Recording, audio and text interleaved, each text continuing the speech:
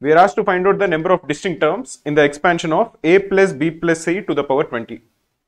Any term which is in the expansion of a plus b plus c to the power 20 will be of the form some constant k into a to the power x into b to the power y into c to the power z. This constant k can be some product of a combination. It will be the product of 20cx into 20cy into 20cz. But the important constraint that we have to look at is that x plus y plus z will equal 20. If you are looking at any term in this expansion and if you are adding the powers of a, b and c, you are going to get 20, which is the power that it is raised to.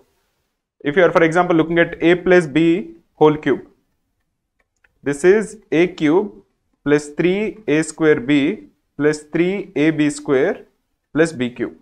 In any term, if you are adding the powers of a and b, you are going to get 3, which is the power that a plus b is raised to.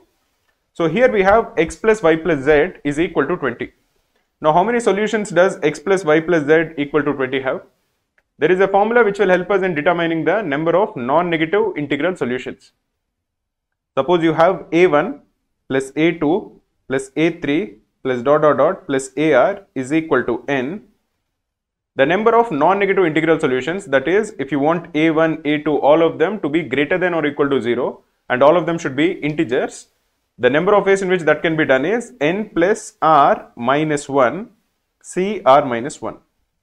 In this particular case, the number of variables is 3, so the value of r is equal to 3 and they are summing up to 20, so the value of n is equal to 20. So the number of solutions for this given equation will be 20 plus 3 minus 1 C3 minus 1. This is 22C2. What is the value of 22C2? It is 22 into 21 by 2. This is 11.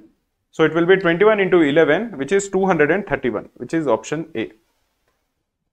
If you prefer quick concept refreshers, just go to Google and search Cracku CAT revision videos.